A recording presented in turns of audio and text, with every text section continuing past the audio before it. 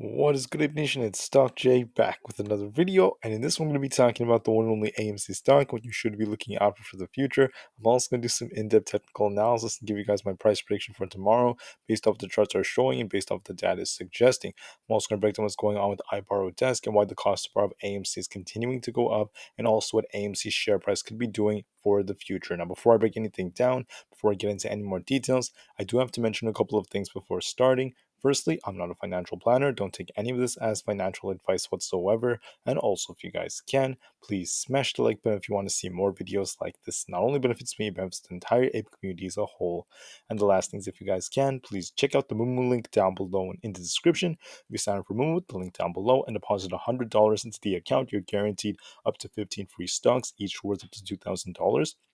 And the best part is, any of these 15 free stocks can be a free AMC share, a free Tesla share, or a mix of all of them. It's a limited time offer that ends in just 2 weeks. Check it out before they run out. With that out of the way, let's get on with the video. So looking at AMC, the market's about to close in about a minute. And right now, AMC is up almost 14% for the day. Let's go. AMC is pushing up very hard. Let's see if we can get to 14%. And it's making a very nice move as of right now. And this is actually highly correlated with the overall market. The market is starting to push up a bit, and AMC is now following to a T. It's looking pretty strong right here. We actually broke above that $8 level of resistance, and I mentioned in my previous video that I did see some potential upside for AMC. I just wasn't as confident that it would be this crazy in just one day. You guys can see we have this like big gap all the way up here. My target for AMC was at like 7.6 to 7.7 range. Now we're currently at about 7.8, so I was pretty close for the close, but it did get a pop all the way above that $8 level, which goes to show AMC might push above $8 very soon if the market continues to push up like this. Now I want to talk about something else that's very good for all AMC investors, people that are actually betting and going long on AMC. That is, the cost to borrow is continuing to go up, which is a very bullish sign for the future. Now, I'm not once again saying that this is going to cause AMC to squeeze overnight, but if you look at the cost to borrow right now, Stockco Tracker is showing at 22.7%, and the amount of shares available to borrow, which is what these shorts use to short AMC down, it went down to zero. So they used up all their shares. They're struggling to bring it down with the whole market pushing to the upside. And if we are seeing a market like squeeze events, that can actually help AMC push up too.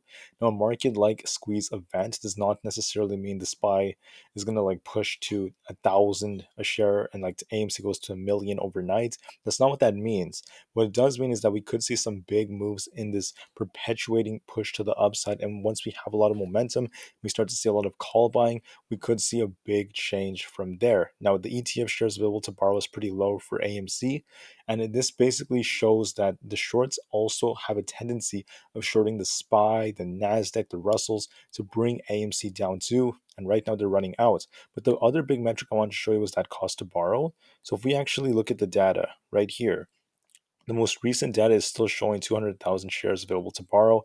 It could actually be zero, and this hasn't updated yet because this did just update like 15 minutes ago. But anyways, 22.7% cost to borrow. That is insane. And let me show you what this means. So those shorts, in order for them to maintain these short positions and to continue shorting AMC, the cost to borrow these AMC shares to short it is going to the absolute roof. So if you are on the short side of AMC, maybe you made money shorting it down from like 72, and after ape came like the 40s, the 30s, the 20s, maybe you made money. All right. However, excuse me, the thing is, if you're going to keep on playing these games forever, it's not a sustainable practice because you're losing billions of dollars every single day if you keep on trying to keep this up.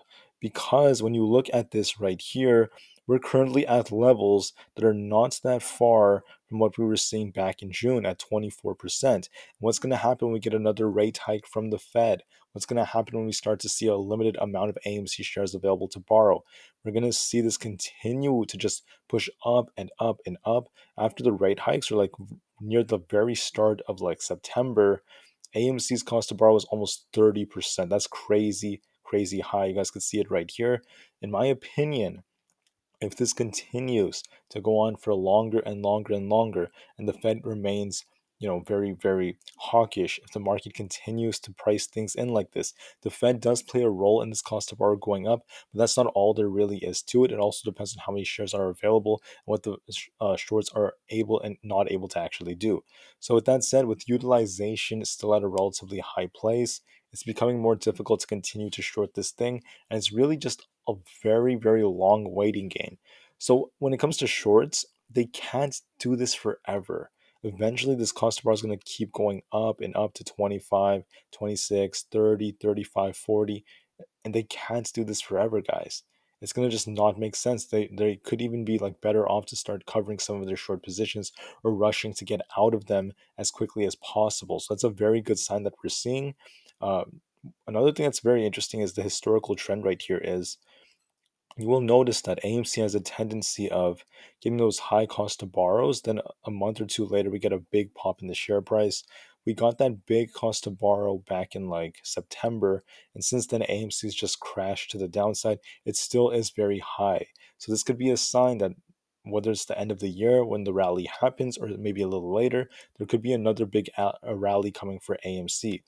Looking at the data, okay, right now, both AMC and SPY were on a downtrend. They're starting to show some signs of reversal. And I'm anticipating that if the market does push up really hard, AMC's price pairs ratio could start to go up a bit. That will once again be pretty decent for the share price. Looking at the overall data right now, we could see that the seasonality data suggests that Wednesdays tend to be better days for AMC as well compared to Tuesdays. So tomorrow could be another pretty decent day as well. And also it depends on the markets. The short interest for AMC, this is just the daily like volume nodes that we're seeing from the reported data. It tends to actually go down a little bit when the share price pushes up. And this is because the short sellers have less of an edge and control over the share price. So right now, those who are going long, the bulls have the edge over AMC, and I want to see a continuation of this push to the upside. Now, AMC does have these gaps down here, which is a sign that we could come down again in the future. But for tomorrow specifically, let me just show you the SPY in the market. Right now, the whole market is trying to push to the upside. So looking at SPY right here, I mean, SPY looks like it wants to keep going. We have this giant gap here, but we got nice volume. We're pushing up. It's very possible for us to break past resistance at 378 and get back to 380 very soon. If that's the case, AMC has the potential to break past 8.13, and I'd be watching a very key zone at about 8. Well, 8.13 is where we're going to have lots of resistance. Let me draw that out first. This is where AMC has resistance, 8.13. Watch this zone very carefully. Get a break above that, and this thing has the potential to pop pretty hard. It could even go as high as $9. Before that, 8.5 and then 9, because this is where we got a bounce right here. So let me just draw out these key zones, then let me show you what I'm predicting will happen for tomorrow. So tomorrow, if AMC were to drop, all right, if we get a drop, watch out for that 7.76 level. It's not very strong support. If we come below it though, 7.5 can get retested. Break below that, then 7.12. If AMC pushes up, okay, watch out for $8. We have some resistance there. A break above 8, then 8.12 to 8.13 is going to be tested. AMC has gotten rejected there many times. Resistance is stronger at, let me see, 8.13 than 8. So watch that carefully. A break above 8.13, then we're going to be watching 8.47 to 8.5, which AMC could actually break. And if we get a solid break above 8.47 or 8.5, $9 is also very possible. With that said, what am I predicting for tomorrow? I'm a little bit more in favor of the Bulls than the Bears right now. We're gaining some momentum. So I'm going to watch for a move like this. Into open, I'm going to watch and see if we can get real confirmation of this move to the upside. AMC is going to retest this 8.13 level, have lots of resistance here, and hopefully we get a big break as the day goes on. Now we have strong resistance here. We could actually come down a bit, kind of like trade sideways in this zone, stay a little green. But I'm hoping near the end of the day we get a big break above 8.13. Once we break it, we could end up retesting 8.5. That could be a very good zone for AMC. If we could hold this, it's going to be a good sign of life. And if we manage to get a breakout above that, then $9 could be tested if we're that bullish. But I want to be more conservative and just kind of like peak this at 8.5 for now. Right now, more upside is still very possible. I Do have to note that it's very dependent on the overall market. So we want to see confirmation of us holding this trend.